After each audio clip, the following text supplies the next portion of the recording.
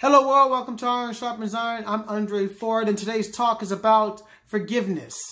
Forgiveness is a power that we harness yet hardly ever access. And what I mean by that is that how intense is your conversation with your coworkers or your family or your friends about that situation that happened years ago or last week, or as if it had happened moments ago or at that time.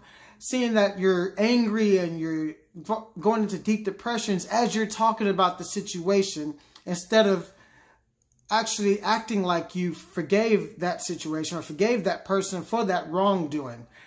How do you feel whenever you're explaining that story? Let me tell you how powerful forgiveness is, or the power of forgiveness. To me, forgiveness is for I give you the blessing.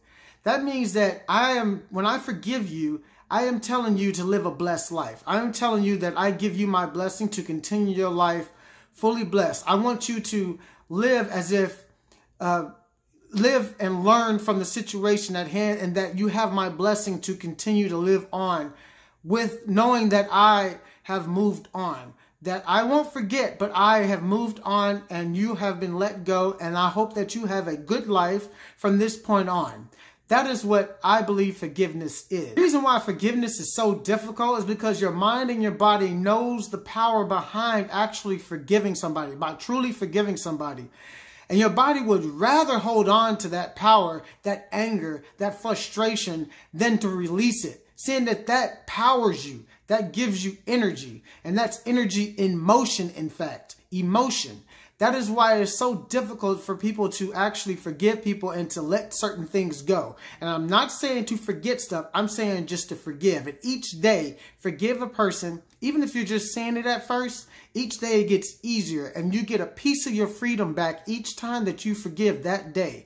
You'll feel yourself lighten up. You feel a transcendence. The truth is that it doesn't really give you really good energy. What the energy is the energy to destroy yourself.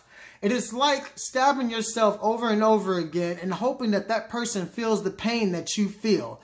That is the energy that you feel, is that pain, that frustration, that anger. All of that is the energy that you're feeling from not forgiving that person. This is why it is so difficult for people to forgive people, is because they want to hold on to that. They want to be able to fall back on that power. That is why when someone forgives a person, when someone truly forgives a person, they feel a lightness. They feel different. They feel like a weight has been lifted off their shoulders. Here's my example of what it feels like to forgive someone.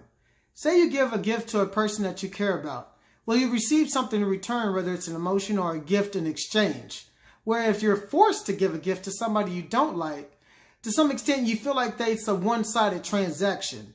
You would rather be spending that time or using that money or using that energy for something that you care about or for someone that you care about, not buying this person a gift that you don't like.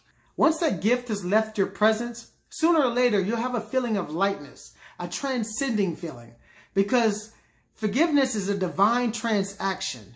It benefits both parties regardless if it's accepted or not. So whenever the next time you talk about what happened, it doesn't feel like it's happening right then and there, but yet becomes a teaching tool for you to teach others on what you did to forgive or what happened to you, and then they learn from those mistakes. Because each of us can learn from each other. That's the whole point of my channel, Iron Sharpens Iron, is so that we learn from each other.